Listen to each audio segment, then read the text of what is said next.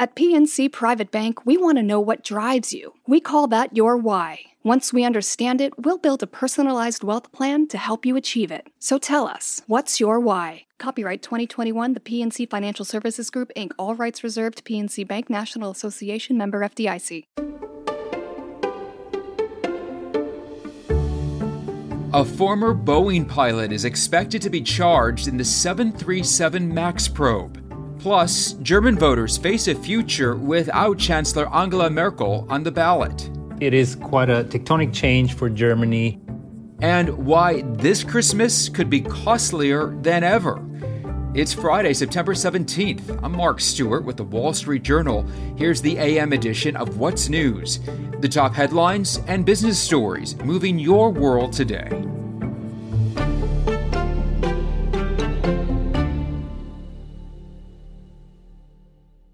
We begin with a WSJ exclusive. Federal prosecutors plan to criminally charge a former Boeing pilot they suspect of misleading aviation regulators about safety issues blamed for two fatal crashes of the 737 MAX.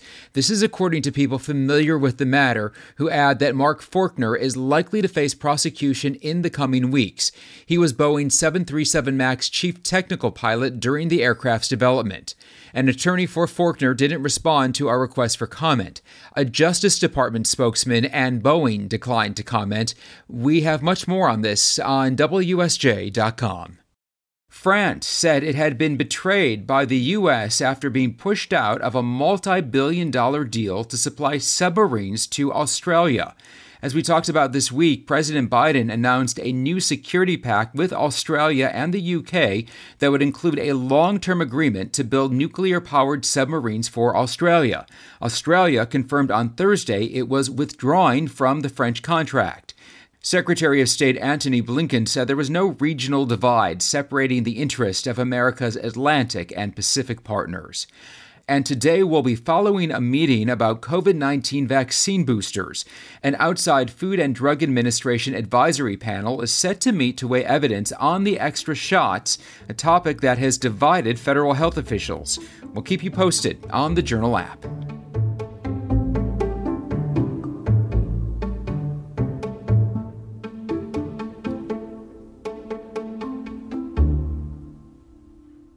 We've talked a lot lately about commodities such as oil, gold, and silver, but now uranium is getting the attention of investors. And in case you're wondering, uranium is used in nuclear power plants. So why is this happening? Let's turn to my colleague Will Horner, who covers commodities from his base in London. Will, good morning. Morning, Mark. Will, what's happening here? Well, uranium, the commodity, is really kind of rallying very sharply, and that's really captured the attention of investors. Uranium prices have shot up to about $40 a pound from $30 a pound at the start of the year. And that's because supply of uranium has been reduced over the last 10 years. But recently, there's been growing interest in the role of uranium, the role of nuclear power in efforts to mitigate climate change. And so some are expecting demand for uranium will rise. Some traders, as we've been reporting, are comparing this to the rise of GameStop and AMC. What's echoing here? Well, you have both big institutional investors like hedge funds and individual retail traders betting on uranium. So Reddit's Wall Street Bets page, for example, which we know so well for GameStop and AMC, there's been a lot of bullish chatter there among those retail traders about uranium. And there's even a specific page on Reddit called Uranium Squeeze, which is dedicated to retail investors who are sort of keen on the metal and want to invest in it and bet on it. Obviously, a lot of online discussion. Will, what's the long-term view on this? Well, not everybody is as convinced about the rally.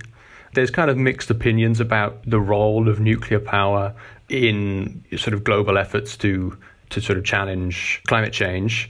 And the very steep price rise for uranium and for uranium mining stocks, it's got some investors just concerned that that could, suddenly reverse and suddenly change course. Will Horner this morning from London. Will, thank you. Thank you, Mark. Just ahead, Germany prepares for its national election. We'll discuss after the break.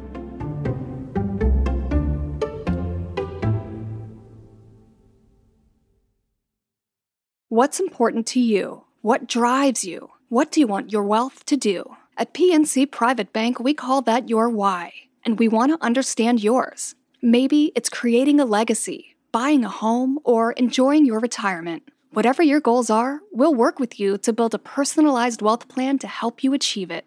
So tell us, what's your why? To learn more, please visit pnc.com/privatebank. Copyright 2021, the PNC Financial Services Group, Inc. All rights reserved. PNC Bank National Association, member FDIC. At the end of the month, German voters will go to the polls for a national election. For the first time in 16 years, one name will be missing from the ballot. Chancellor Angela Merkel is not running as the head of the Conservative Party. Merkel has shaped German politics, domestic and foreign. And as Europe's largest economy, German politics have a huge impact on the EU and the rest of the world. So how could her departure shift the global political landscape? For more, I'm joined by our Berlin correspondent, Bojan Pančevski. Bojan, hello. Hey, Mark. Bojan, 16 years is a long time. The youngest voters will not remember a time without Angela Merkel at the helm. What's the feeling like in Germany right now going into this election? Yeah, exactly. Well, 16 years is an incredibly long time for a Western democracy. It is quite a tectonic change for Germany. German politics have been sort of dominated by this figure, Angela Merkel, the kind of the eternal chancellor who has with time become a sort of a presidential figure, if you will. And now that she leaves, there's quite a bit of a gap in the political scene, and I think that is being felt in the polls because her party is basically going down the drain. They are polling at 20% and 19%, which is a historic low, and one of the major reasons for that is her absence from the ballot. Well, Bojan, let's take that even a step further. Germany has a multi-party system. Merkel is the head of the Christian Democratic Union, the CDU. They're conservative for Germany, but Merkel has kept the party fairly centrist throughout her tenure. At times, she has gotten pushback for adopting more liberal policies on family, on climate change, immigration, for example. Has that shift impacted the CDU in this election? I think it's difficult to say whether that shift has impacted the party polling in this election. What we're seeing now is that that shift towards the center and even towards the left, if you will. In the American sense of a liberal, she also has been seen as a liberal. Some of her policies have definitely been liberal. Her opponents within the party have always said that she is, in a way, diminishing the profile of the party, and that would have a negative impact on their performance in elections. But now we're seeing that actually the negative impact comes with her absence. So a lot of pollsters are saying actually she found the secret, she found the actual recipe for success in modern Germany. It seems like people do want a conservative leader who also has liberal policies. Also, another kind of proof of this theory is that all the candidates running for chancellor in this election, including the conservative one, but also the front runner in the polls, the social democrat, the kind of liberal left leader, all of them are trying to emulate even the behavior, let alone the policies of Angela Merkel. And it seems like despite all the controversies, despite the polarizations of the past few years, it would appear that voters actually prefer the approach of Angela Merkel across the board. Economically speaking, what are the main challenges for the next government, and what are some solutions on the table? According to polls, a lot of people are really anxious about climate change, and that will require some painful changes. Germany, perhaps the sort of the fundamental industry in Germany is the car industry, and the entire ecosystem around the car industry, the suppliers, the various small companies that work with the big car makers. And, with the trend shifting towards electric cars, electric mobility, a lot of jobs will go lost. A lot of changes are bound to take place. And the question is how to deal with that. One specific challenge and a huge challenge for Germany is energy. Europe's biggest economy, Europe's biggest industrial power is starved for energy in part because of the policy of Angela Merkel. She decided to abruptly phase out nuclear energy. So nuclear reactors will be shut down before time and fairly quickly. And at the same time, they're exiting coal generation. So they're squeezed between these two policies, and sustainable energy sources are not sufficient to power this enormous industry here. And that is a huge challenge, which remains for the successor of Angela Merkel. So there are the economic challenges, but then politically speaking, Germany is one of the top U.S. allies, of course, and a huge force in the EU. We all know elections have consequences. How could American-German relations change, if at all?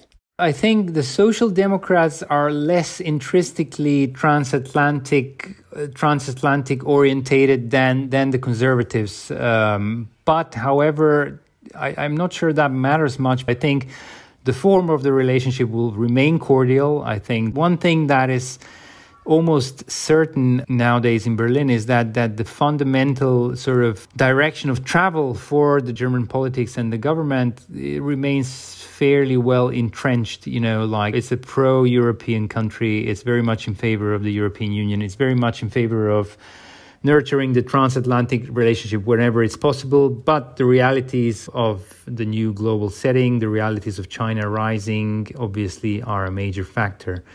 So while, there could be policy changes in years to come, I think it won't be, drastically different from what Angela Merkel has been doing. Bojan Pančevský in Berlin for us. Bojan, thank you. Thank you, Mark.